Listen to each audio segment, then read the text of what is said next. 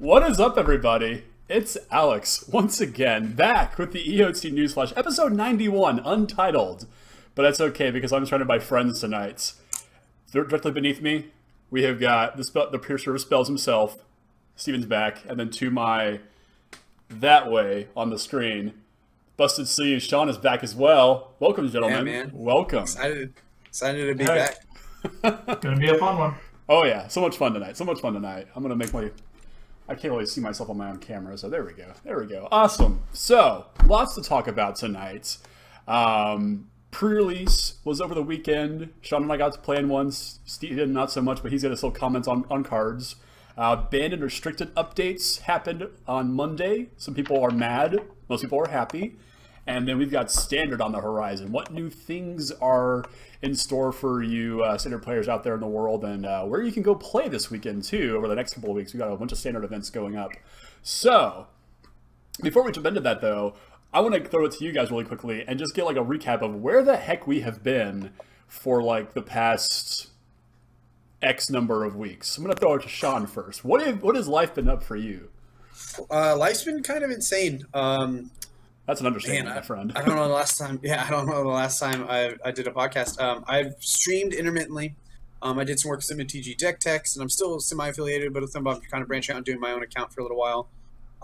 But really, personal life has kind of taken over. I'm getting a master's degree in learning design for Purdue Online, so that's pretty time-consuming. I switched jobs from teaching in the classroom to doing district coaching and curriculum development. Yep. And then I switched jobs again this week. And with 2 weeks' notice, I drove for 19 hours from Dallas to Orlando, and I now am a contractor doing coding instruction for schools in Orlando. And every week I fly from Orlando to South Carolina for 2 days, and I fly back to Orlando, and then back to South Carolina, and then back to Orlando. And so I'm going to have a lot of time on my own and travel, so I will be streaming a lot more often when I'm not working on my master's degree, which I should finish in August. Awesome. Oh, nice. Yeah, I have a contract stuff I'm working on. So once I finish contract stuff in April, my schedule will get a little more open.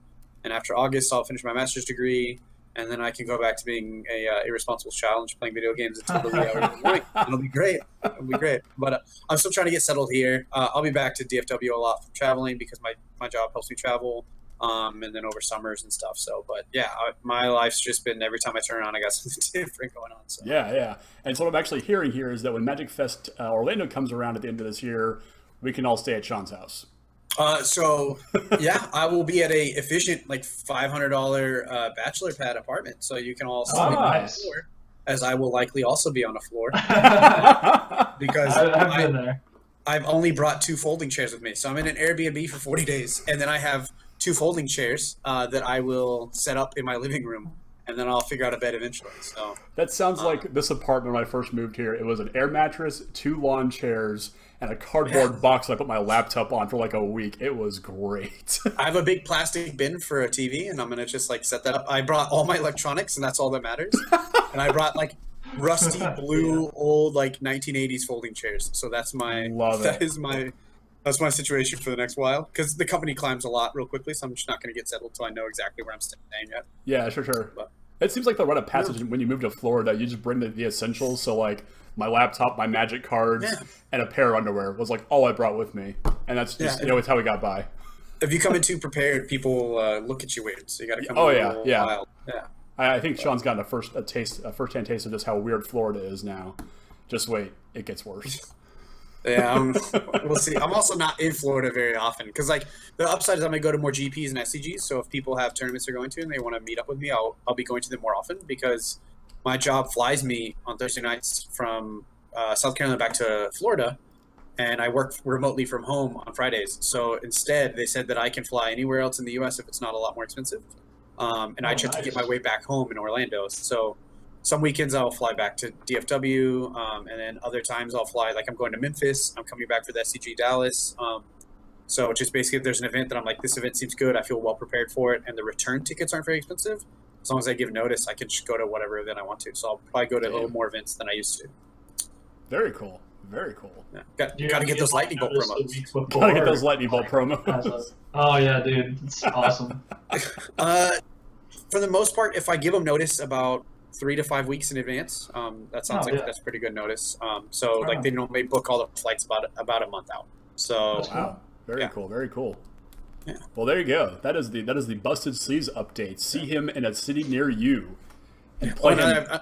I'll also be in Switzerland in March, so like there's a lot going on. There you go. Nice, for the 5 fans we have in Switzerland, you know. Yeah, I don't want to brag, but I'm a man of the world. What can I say?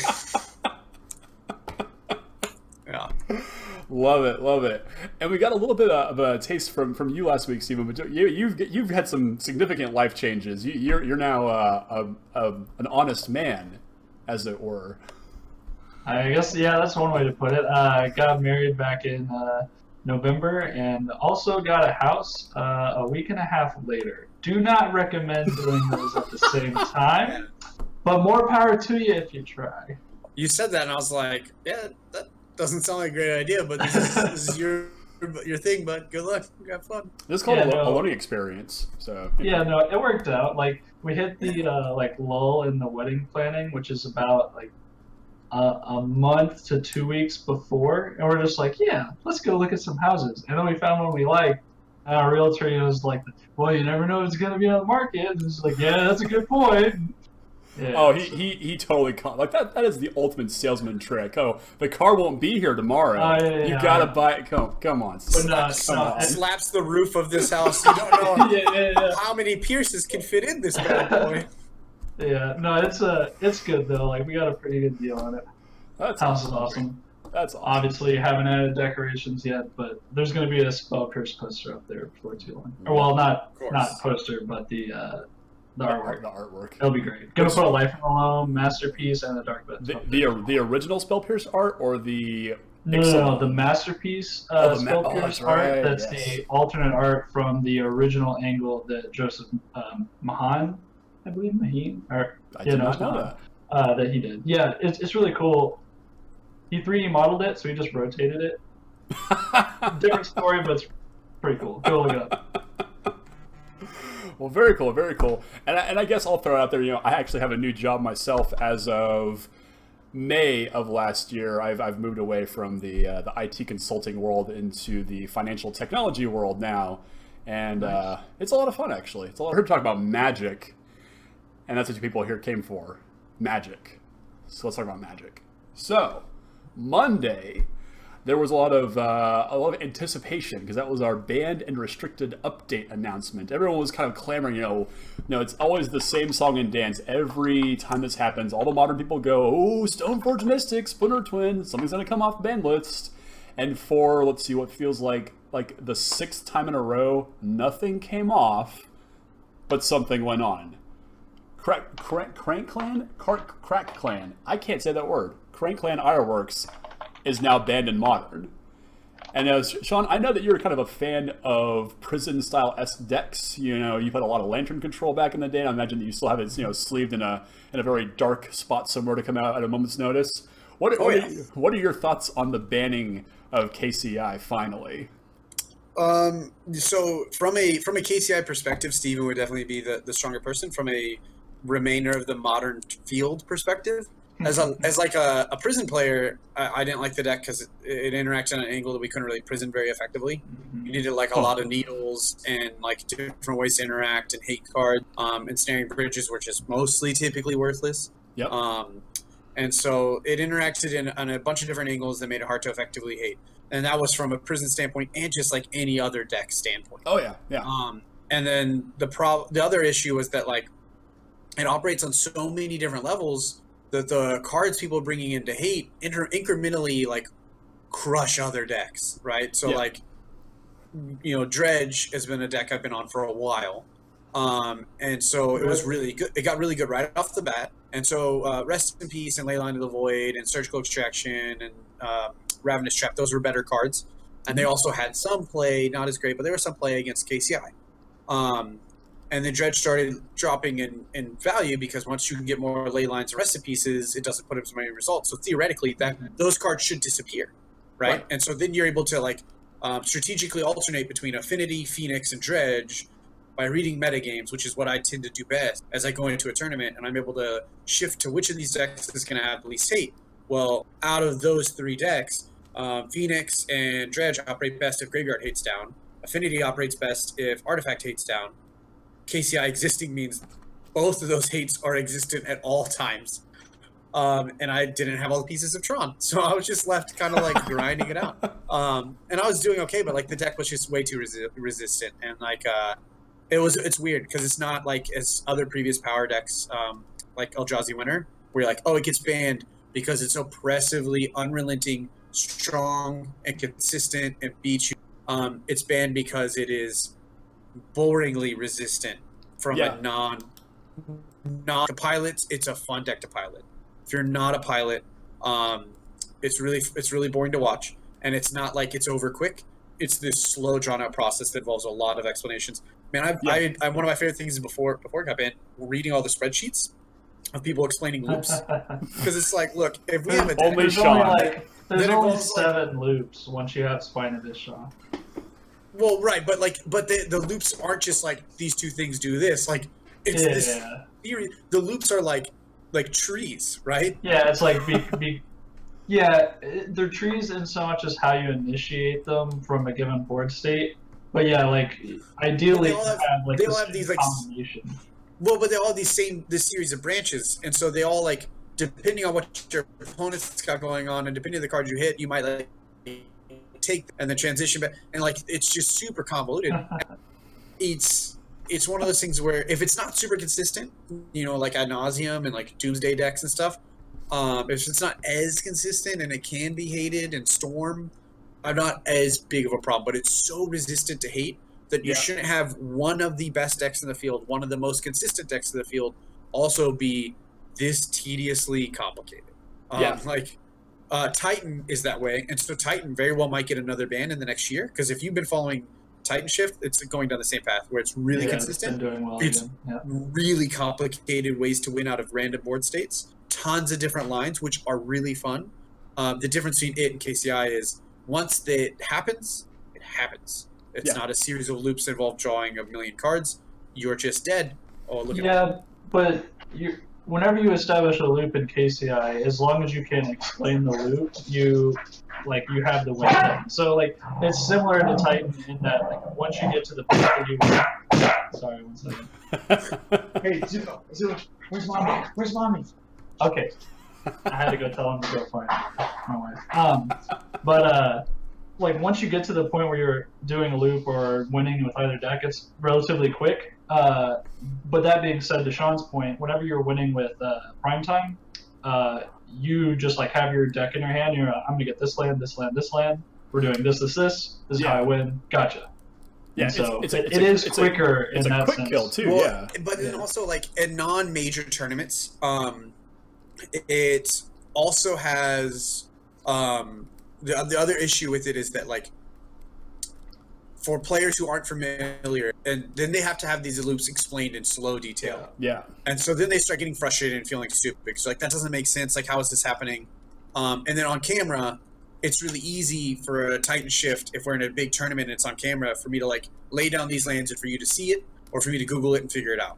Whereas like when a KCI player starts a loop, for players who are new to the game and Arena's trying to build this player base, whenever the player just kind of goes, I win, then it looks really bad because everybody goes, I guess, and we just like pick up our cards. But that happens in all decks. That's what you have casters for. Like, granted, like sometimes now I understand sometimes the KCI players, once you get into the groove, you're just like, do. This is the piece I was missing.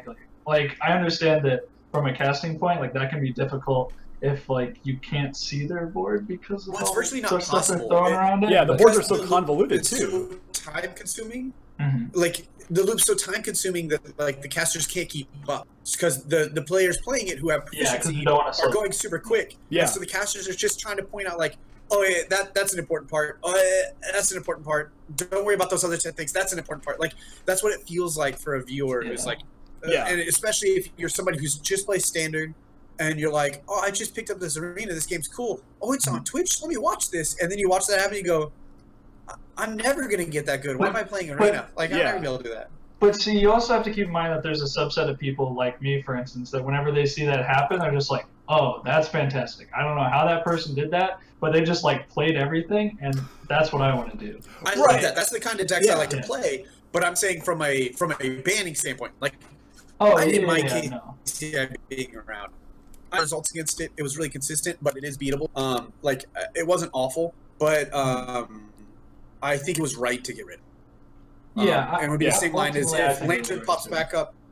Yeah, it's the same thing as if Lantern pops back up. I think it would be right to get rid of it, not because it's oppressive, but if it starts showing up in any numbers, just because like they're trying to cultivate a brand.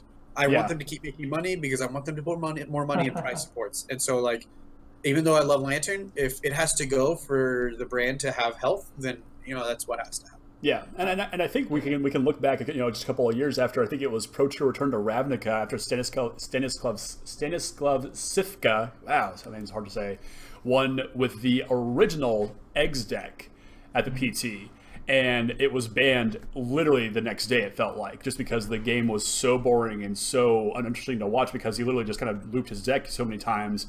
And there's a lot of similarities between this and KCI. So the trend has already been set, and this president has definitely going to be moving forward. I think going to be the there was some build up to it, though. That deck had been prominent for about 3 to 6 months prior. But yes, like him winning and the way he did, just it was nail in the coffin. I did think it was weird that like KCI lasted as long as it did, and I honestly was starting to be like, does like Matt Nass owe somebody money, and so they're just like letting him win a couple more GPs, and then like. Then he'd be like, all right, guys, I paid them back. I can have my family back. Like, ban the deck. Like last week, he posted a video on Channel Fireball basically saying, yes, it's time to ban this deck. It's like he was just like handing over, his Paolo's tweet. Oh, I didn't. What did it say? So Paolo's tweet was I'm downstairs and Matt Nass is upstairs taking a shower. Something along these lines. Yes. And I shouted up, they banned KCI, and the water turned off, and he's been wailing for 30 minutes. Should I call 911? Yeah. Yes. Like so many like good like little like memes popped up of Matt Nass just like his brow furrowed and like his hand in his head, his hand in his head with his over in his hair, and it's just like, oh my god, people are gonna know what I'm doing now. Like.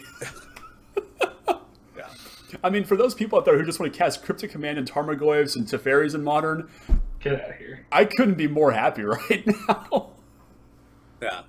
I mean, so I think it's good that it got banned. I do think there's other cards that are close to being unbanned, but the format's open enough where I don't think they necessarily want to bring back Stoneforge. They first need to see, like, is there another deck we need to get rid of? Like, does Faithless Looting... or enable Phoenix and Hollow one a little too much, or Android for that matter. I wasn't a believer in the Phoenix deck until I watched it a couple of times, and that deck is a problem. Oh yeah, I've been with the Phoenix deck since it started, and it's awesome. The only reason I play Phoenix and I have it built and I play it some, but the only reason it's not my primary deck is because I've been on Dredge for like over a year and a half, and now it's insane.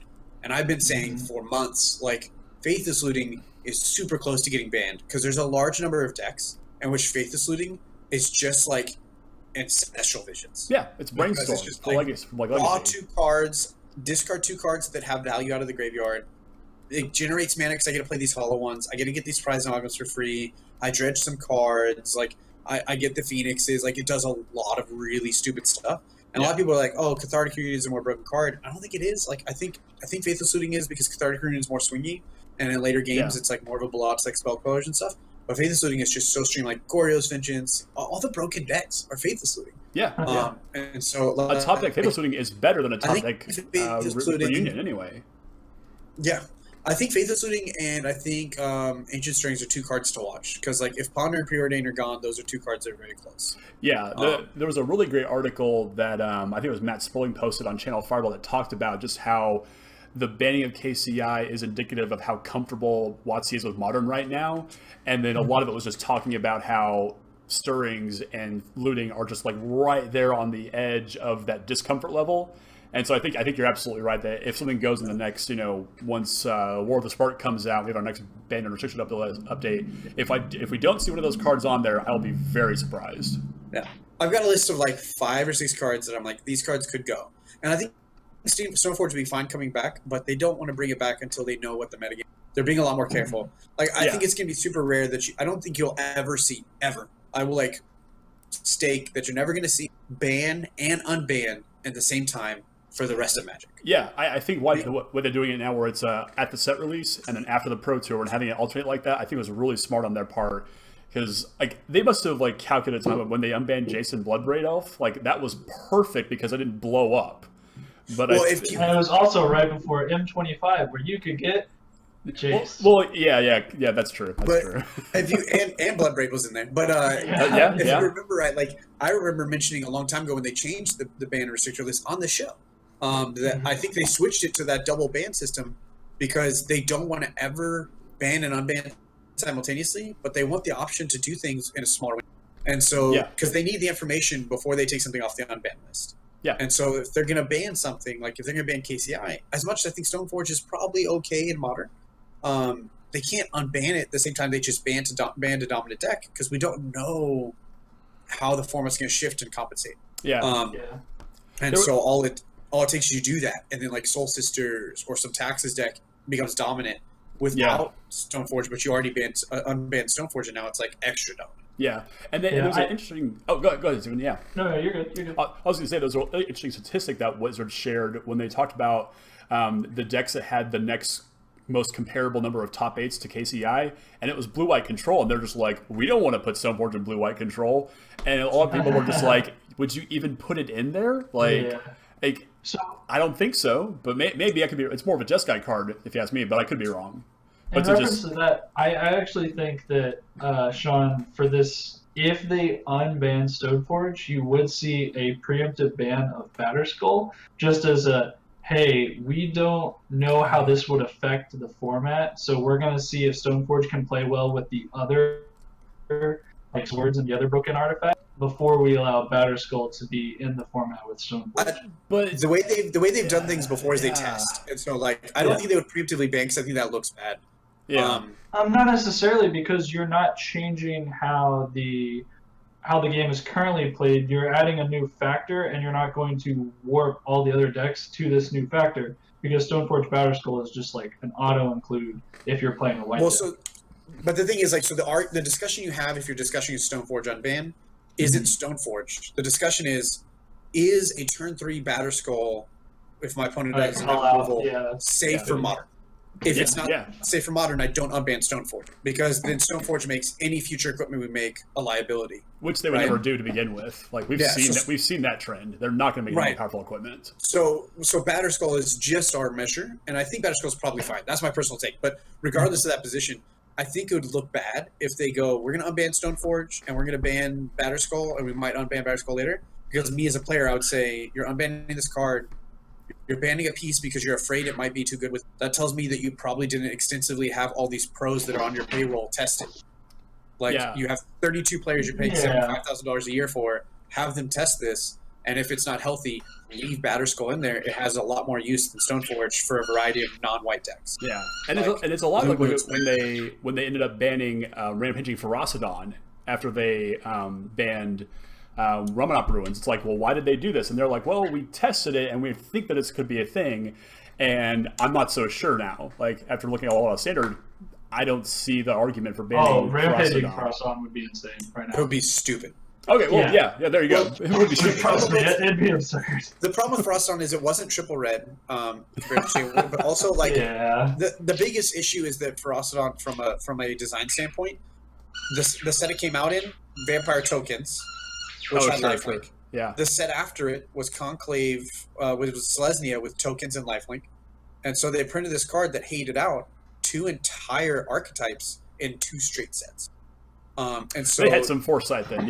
That makes more sense now to think about it. Yeah, they're like, this sexually dominant. This a lot of the ways you battle these red decks is you gain life and go wide, and so they did this. And Chain Whirler, as strong as Chain Whirler is, I've had this argument with a lot of people. Like, it is a lot easier for you to build your deck to not have a million X1s than it is for you to build a green-white deck that can't gain life and to win the game.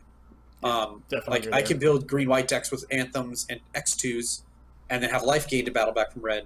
It's really hard to build a bunch of X1s that can't gain life and keep up with the red. Yeah. And I do want to make one more point on the Stoneforge before we move on here. We talked about the preemptive ban on Batterskull.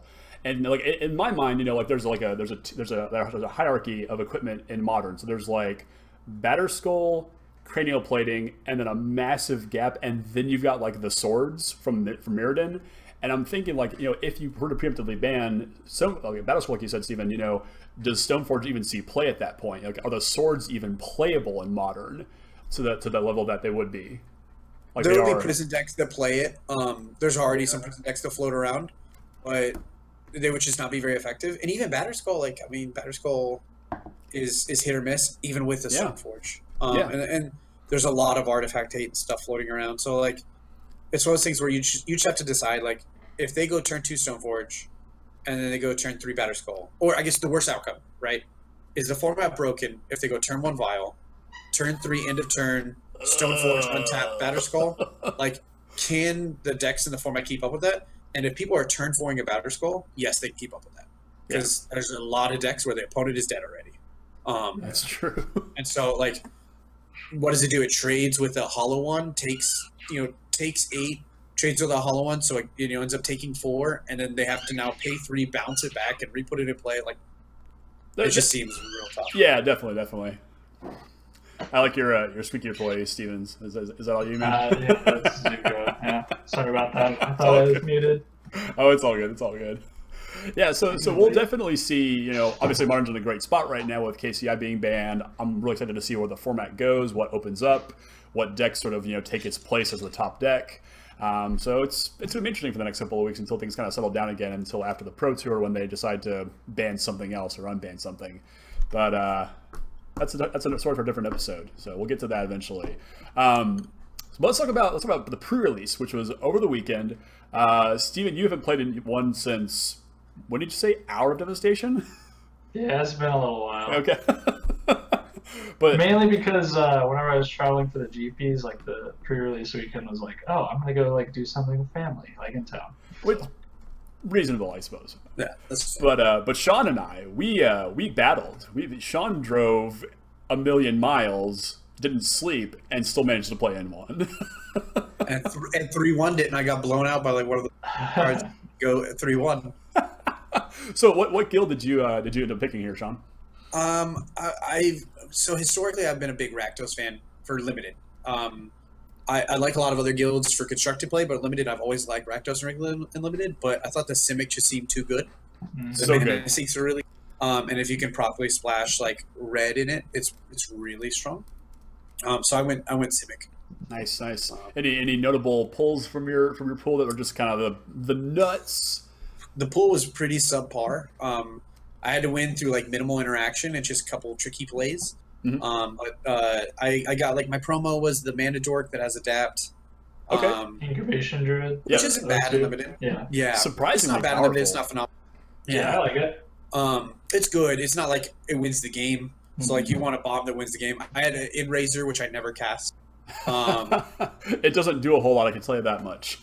Yeah, I like either one, or I just never saw it. And then I had Bedevil in my pool, and so for a second I started looking. I was like, can I do 4 colors with double black and a red spell?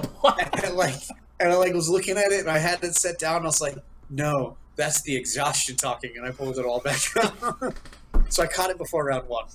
Real close. That's good. But you ended up going 3-1. That's pretty sweet. What? I lost to a Hydroid Crassus. He swung, and I chump blocked so I could swing back for lethal, and I was going to go to 1 because I had a spell in hand to make it lethal. And so I chump blocked, and he played the 1 mana instant that gives a 1/1 counter and untaps it to trample over for Exaxes. And so I was like, hey, can I read that card? Because I didn't know what that I knew of the card, but I just wanted to read exactly what he said. So he was like, hey, he was like, yeah, if it untaps it, that doesn't take it out of combat. I was like, child, I've been, and this guy was like 45 or 50. I was like, child, I've been playing since original Zendikar. I understand that. I would just like to read the card. I took the card from him. I was like, I get that you killed me. I just haven't seen this card because I consider it not playable in Limited. So I'd like to see why you consider it playable in Limited. Yeah. And I looked at it, I was like, yep, not playable in Limited. Here you go. Have a good day. I don't know. It turns on Incubation Druid. It is a Druid. 1/1 counter, though. It turns on all of your adapt creatures immediately. It does. Yeah, it is good and on taps. Like it's better than I thought, but at the same time, when I was looking, like But a lot of times I want to adapt my dudes for more than one counter. Yeah. Like I want to make my 5-5 a 7-7. Yeah, you're not wrong there. Definitely not wrong. But I think it's worth running like a one of. So I think I evaluated it wrong. But yeah, he caught me with it. But at the same time, if I double block, I'm dead the next turn. So I was like, we just gotta hope he doesn't have a trick here. Yeah, absolutely. Yeah. So I was very much along your lines of thinking there, Shawn. I played Gruul on my Saturday night event and splashed blue, and then Sunday I played Simic and splashed red. Just because that's how the pools ended up being. I had Indra's It's the Forerunners. most synergistic splash. Yeah, it just makes the most sense. Like nothing else comes close to the power level of like there's like Azorius, Rakdos, Orzhov, and then like a 10-mile gap between Gruul and Simic, and I think they're just interchangeable completely. But yeah, I had Israel Foreigners in my Saturday night pool, which never actually ended the game, but always was just like a point shy, and it just drove me nuts the entire night. had Hydroid Crassus in that deck, and that card is just absurd. Even at 4 mana, it's fine. At 10 mana, it's absolutely stupid. And my Sunday pool was also pretty good. You had Incubation Druid, adapt the what's the one that goes and gets itself out of your deck again? The one that Guardian. Yeah, Guardian. Yeah. Even without getting extra copies, just stupidly powerful. Hydro, the Lizroid guy that pulls off the counters and doubles them. That guy, Lizrog. That went to 25-25 against one of my opponents.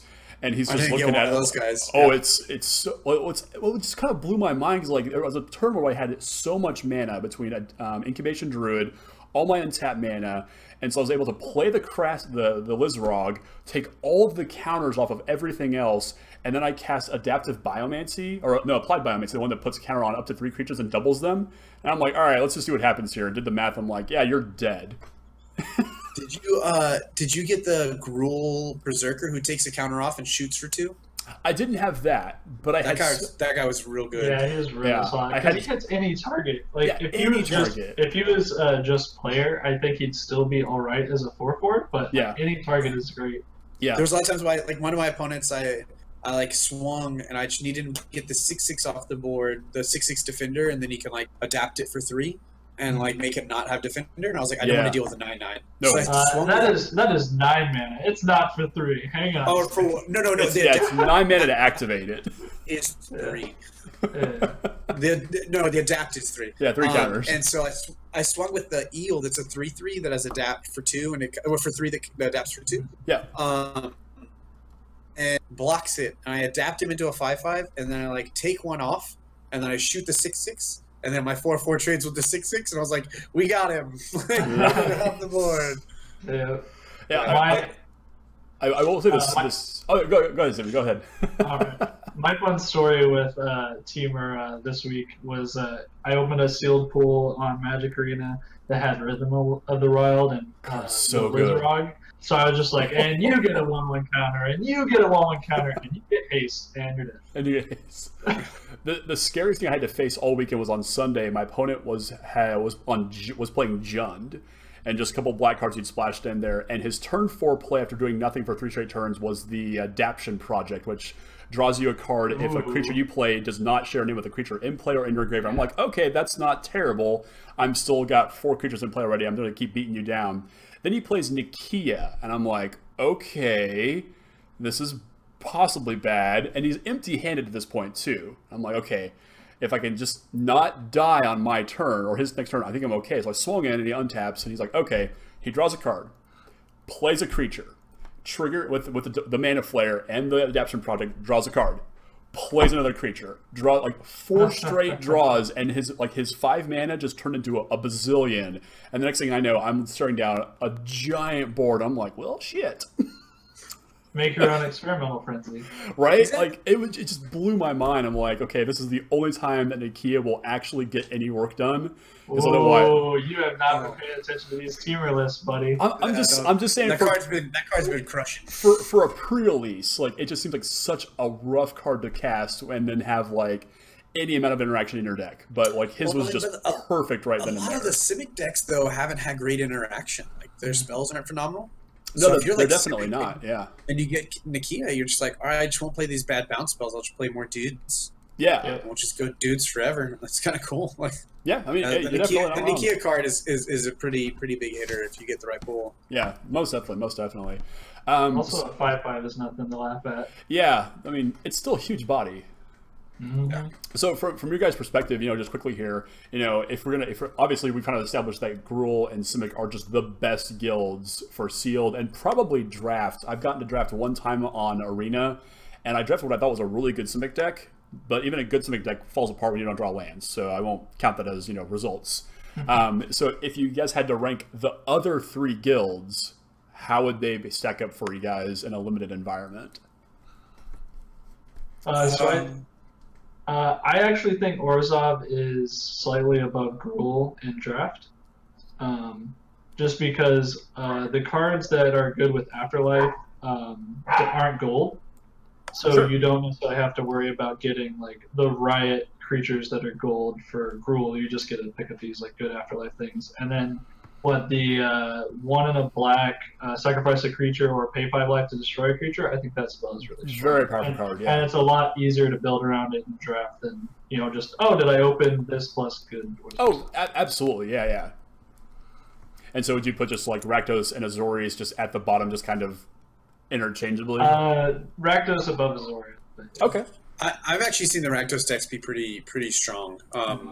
I've only found Azorius to be the only deck that is really narrowly difficult. Yeah. It can win. The problem, especially in draft, is that like Azorius and Orzhov both want all these white flyers. Yeah. And that always can really win is that they get a bunch of flying. And so I've found that Rakdos is competitive. I think my hierarchy was Simic if you splash. Simic alone drops. But Simic if you can splash, Orzhov, Gruul, and Rakdos, and I think all 4 are fairly close. Like I don't have a big gap, and then like Azorius I have pretty far down because there's a lot of things it's doing that I don't want to do. Yeah. I as soon as I saw Addendum, I was not impressed. I did have the precognitive perception, the draw 3 or scry 3, then draw 3 if you do it in your main phase for my Sunday pool, which was powerful if I wasn't being pressured. But if I needed to find action, I'm like, I can't do this. I have to, play a guy and hold up, pump spells or whatever, removal spells, and maybe get to fire this off. So I'm definitely with you there, Shawn. It's definitely not a what I consider a good blue mechanic, so to speak. Yeah. Oh yeah. But yeah, I'm looking forward to drafting this set. My local game store does draft for FNM every Friday night. I was really successful with Guilds drafts. Love drafting me some Grixis control decks, so I can't wait to find my my wheelhouse in Allegiance draft. Yeah. Oh yeah. I need to see you get a picture of this deck I drafted. It was 5 creatures. 2 of them had Defender. And I only really had the 5-mana dragon that pings for 1 when it attacks, and that was really my only win con besides that. And the 6-mana cannot be countered, deals 6 damage to any target at instant speed. Like that was it. And then it was all bounce spells, tap spells, and direct damage. And all my opponents were just like, "Well, I'm gonna play this creature. Like, cool, kill it, lock it down, bounce it back to your hand." I won most of my games with a single card left in my library. It was my favorite 3-0 of my life. Right on. I'll send you guys the picture later. It is a truly it's a masterwork if there ever was one. I was impressed with myself that night. So let's shift gears here a little bit to kind of wrap things up for tonight. Obviously, new cards means new standard. We've seen over the past couple of months with Guilds of Ravnica coming out, Golgari Midrange was a really big deck. All different kinds of flavors of Teferi, Jeskai, Blue White, Izzet Drakes have been kind of the control half of things. Mono Red's been a thing. Mono White's been a good aggro deck. We've seen Green White pop up here and there. Shawn, I'll get to you first. What do you think the sort of the initial Ravnica Allegiance standard is going to look like? Week 1, because we have Indianapolis for the SCG Open is this weekend. What do you see as sort of like the front runner of the format? So I am actually expecting this to be one of the first new standards that maybe I ever remember that is going to be just wide open, but not because it's people tuning decks, but like wide open with really good decks. I've been pretty open on Twitter about the fact that I think Arena and the way they've advertised it and the way, her name's Fish. She works for, she does the content management for, she's on Twitter and she's phenomenal and she like gets a lot of people engaged. And the way they've done it has made this exciting environment. Yeah. And so a week and a half ago, I was like getting ready for the LCQ, and I have SCG, and I have Memphis, and I'm like, Burn is absurd. It's broken.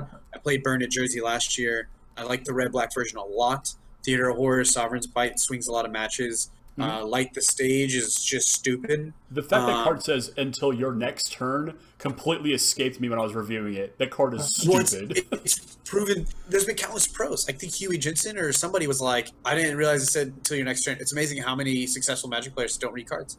I actually don't. I miss a lot of cards, but I actually noticed that one. So when people were talking about it, I was like, I don't understand. Like, am I stupid? Like, I think this is insane. But it's because nobody else read the card. Yeah. But like that we're deck, all just stupid. That's all it is. Yeah. So I was like all in on that deck, but now like the format because of Arena is shifting so drastically for people to keep up, and all these people, it doesn't cost money to build decks with these new sets. Yeah. If you've been grinding, you have wild cards. Yeah. You can build decks with these new. And so like we have a lot of different Nexus shells. We have a lot of like green white X, green blue X, green black X, that are all built to like hate out these red decks. But then some of them are starting to shift and hate out the Nexus decks. Like I honestly, I think Nexus, I think Burn, I think green white blue, I think green black, possibly green black blue, and I think green blue are like all decks that I could conceivably see myself sleeving. And if that's the case, then I could see showing up at the tournament. Nice. So it's real absurd. The number of decks I think are competitive, and even in those decks, like they're all different versions. Nexus has like Bant Nexus, has 4-color Nexus, has Gate Nexus, has everything, right? There's even Teamer Nexus as well. Yeah, before the set came out, I've been playing blue-red Jaya Nexus, and nice, yeah. I like just casually threw Growth Spiral, Gifts of Paradise, and Splendor Reclamation in this Teamer Jaya Nexus deck with no other tuning, and like I had been like just muddling around with it, you know, winning about like I'd win 2, lose 1, win 3, lose 4, like it was back and forth. I threw these in here, and I just like won 5 in a row, like just like bloop, like Splendor Reclamation is stupid. So like there's so many things that are all really powerful, and like if you play one of these Nexus decks or these green white decks and your opponent plays Mountain on turn 1, you're like, oh crap, I'm dead. But then if you're playing the red deck and you play against a player who's like has the Explore package and Lyra and Shalai and like all those pieces, then like you're in trouble if they hit those parts. And so there's just like so many things going on. It's real crazy. Yeah, no, totally agree. What about you, Steven? Where do you see Standard kind of going in the next couple of weeks here? So like Shawn, it's just going to be pretty open.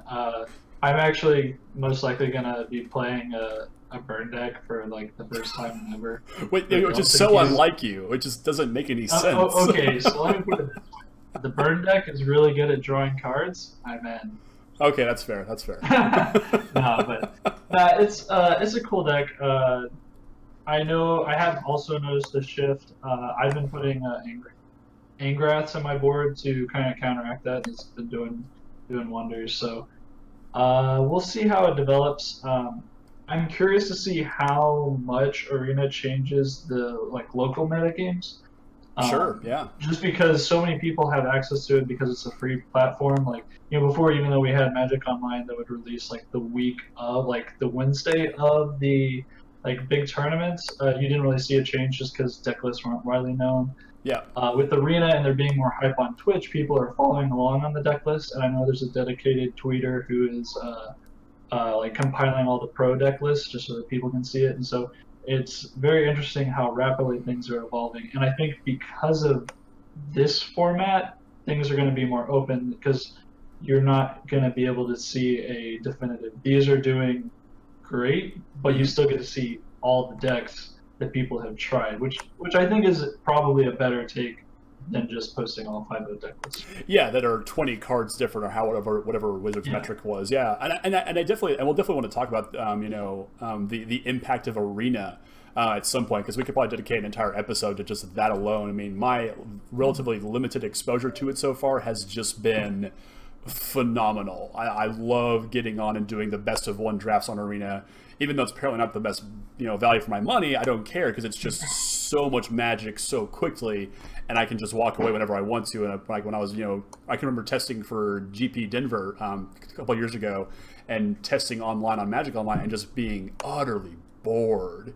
And just Arena's it's so much more fun. Well, like Arena just goes to show how important a flashy product is. Oh yeah. As far as like, retaining attention. Because like Magic Online is a solid program. Well, Magic Online. Careful there. Magic Online has been as good. Like it's a very good program in hindsight, or in contrast to the previous Magic Onlines we've had. Yeah. But it's a lot more stable, and they have made a lot of improvements.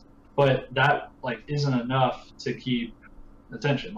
Just having the beautiful backgrounds and Arena and all that. It has 3 backgrounds. They're all boring as hell. I like the scorpion I can click on. That's about it for the backgrounds. Yeah.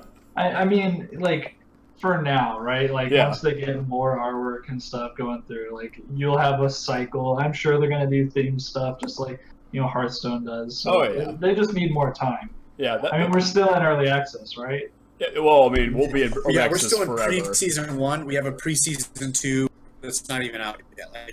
We're still in pre-seasons. Yeah, I can the first thing I did whenever I started my first Arena game was what things can I click on to make them do something. Yeah. And if they didn't do something, I was like, well, that's kind of boring. So, freaking Hearthstone has ruined me apparently for even as little as I played that game. But yeah, what are these cool cards? The Scorpion! I got him! Exactly. Oh, I chased it off the edge. Oh, I made the gargoyle stand up and stretch. I'm like, yes! This is all I want out of Magic! Or Bird, I mean. Oh, man. But yeah, I definitely think we want to do a full Arena, the in the here and now, just what's the effect of that's Magic has had, that it's had on Magic in general. Where do we see the future of Arena going? What's that going to do to Magic moving forward? They talked about the Mythic Championship and all kinds of just crazy things that are going to be happening now that Wizards has just fully bear hugged this esport idea. And I think it's more they properly figured out how to bear hug it. They've been trying to get this to work for a while. Yeah, that's very true. But I think you can definitively say that it's gonna be a positive for all of us. In the long run, every Magic player can just benefit. The fact that you get a free draft out of every pre-release kit on Arena is awesome. And I just think that that's the best play moving forward. And if Wizards can keep this going, I think we are in a very Halcyon-esque time of Magic. There's your vocab word for the week, guys. Halcyon. So right. You gotta throw a little bit of language arts in for the kids. You gotta teach them something. Walk away with something, kids. You learn something every day, and you're a better person for it. So that's your teacher, Shawn. Every day is a learning experience. Exactly. Whether it's learning a new Magic card or a new word, learn something every day. Yep. So that's profound enough to, I think, close tonight on. So, but yeah, so we've got Indianapolis this weekend. Definitely keep your eyes peeled to the Star City Games Open. Those guys have been killing it so far this year. I love that Emma Handy is now on the broadcast team. She is fantastic and amazing to what her job is now. So I think we're going to see a lot of cool stuff going on this weekend and a lot of cool decks moving forward. And you're going to see a lot more of us as well because we are back in full force. Yeah, now that I'm traveling, I'm going to be streaming a lot more frequently than I had. Yeah, where can we find you on stream? Stream will be at Twitter and on Twitch at Busted Sleeves. All right. All lowercase, one word. I'm going to tweet when I go live. I'll post deck lists I'm doing and all that jazz. And now that I'm on travel and now that I'm living kind of just on my own in Orlando, I'll be streaming pretty frequently. Cool, yeah. And I'm definitely going to make an effort to make more time to stream as well. Like I said, I love doing the drafts on Arena, so as long as I can, swing one of those once a week, I'll be happy. Yeah. What about you, Stu? Be good. Yeah. Well, I'm opposite of Shawn. Now that I'm not traveling, I'm going to think about streaming some more, so yeah. You will find content from all of us. Yeah, we'll see how it goes. Yeah, I need to study for the fundamentals engineering exam, so it might not be super soon, but hopefully this summer. That sounds also important. And where can we find you, as always, on your platforms, Steven? Well, my one tweet a quarter is at @spellpierce on Twitter, and then you can find me hopefully on Discord before too long. I still need to see about setting that up for all of us, so we can have another place to chat. We're recording on Discord right now, and I don't like it at all. Oh no! Well, there has to be a better way. Idea. There we'll has figure to something else. There has to be a better way to do this, but if it works for now, that's all I care about. But I couldn't find my number for a while. It's just so ridiculous. So sometimes it's just operator. That I believe. My job is filled with operator error. That's just it. The ID10T errors are pretty great too. Yeah. All right. Well, I think that does it for us tonight, guys. Steven, it's your line. All right, everyone. We'll see you next time. We'll do it again. Woo! Have a good night, everybody. See ya.